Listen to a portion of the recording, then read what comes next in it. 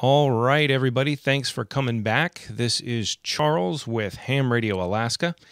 I'm going to do something fairly simple for this. I guess this is part 3, but I'm actually going to do a series of these, just little bits here and there on how to program the RC210 repeater controller. So what I'm going to do is create a message macro that can be stored in any of these 70 messages.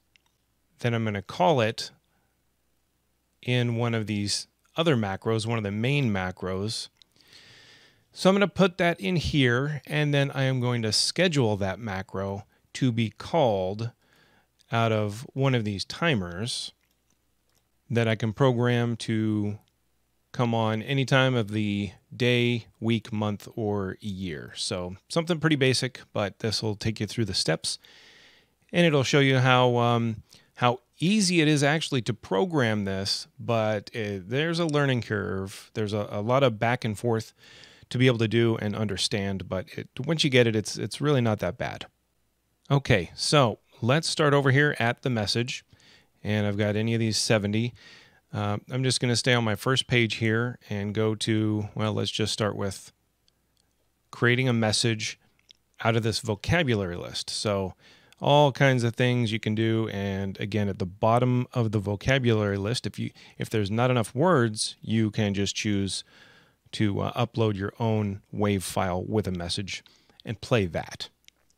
Okay, so I have clicked into message macro number 2, and let's just make something up here.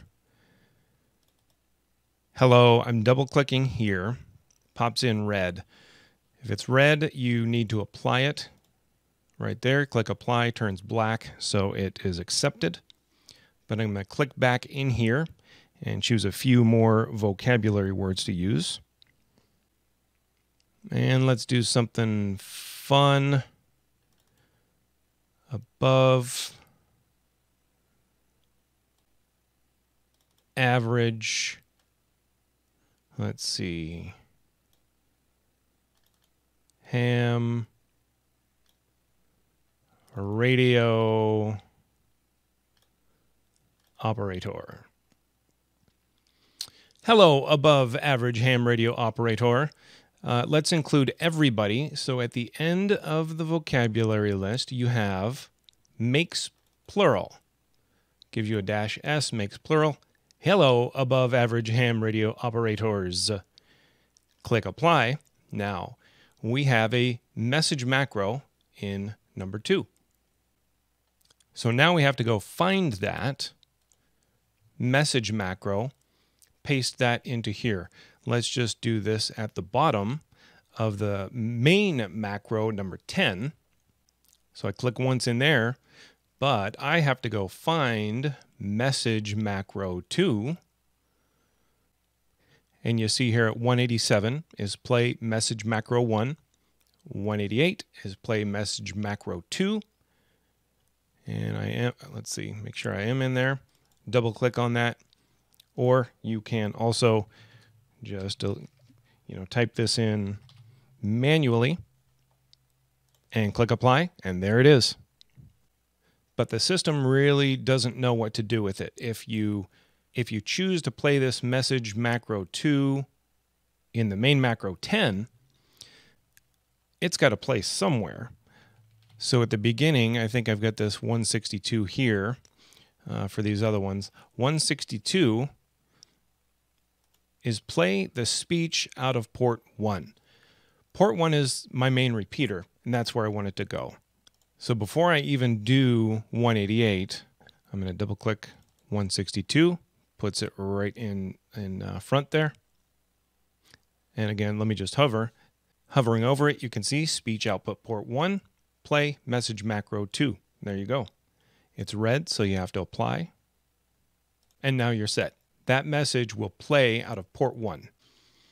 Over here, DTMF code, you can set anything you want. *222, I guess that's good enough, but just to show you, you can change it, and it doesn't even have to be a star. You can do 777. Let's call it whatever we want. Click apply. So if I push the PTT on the microphone, press 777, it's going to cue the repeater to play 188 out of port 1. And again, 188 is play that message macro 2. Right over here. Hello, above average ham radio operators. So we could stop there, but I wanted to show you that under the scheduler, you can play that at some time of the day or night. So let's do that. I'm going to go ahead and put this under scheduler number 5. I want it to play every day of every month. 12 a.m. sounds good. You can click this other start minute. Let's do it 12:02 a.m. We can choose any one of those 105 macros to run. So I'm choosing 10. And I did change this one. This was already 10. Still have to apply. But again, this is the main macro 10 of the one I'm trying to call. This message macro is not being called by the scheduler. It's choosing the main macros. All right, I'm going to go ahead and save this. And then I still need to upload it to the repeater itself. This is just the software. I need to send that to I need to send it to the controller by clicking upload. And you can do the whole shebang, the whole configuration. That takes 3, 4, 5 minutes. But I'm just doing these little changes only. And it does it real quick. Complete. And let's test it out.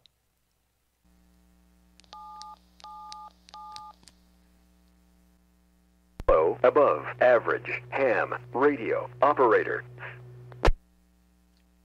Okay, and there you go. So that will play manually with the DTMF, or this scheduler is going to play it every day of every month at 12:02 a.m. And so anybody listening late at night will get a little bit of a treat. I'm not sure I'm going to keep that there, but it's kind of fun and just gives you an idea of what you can do with this. So very simple programming today. Thank you for watching, and I'm going to come up with a few more. If you guys have any questions or want to see something specific, let me know, and I will try and get that set up. All right, thanks for watching.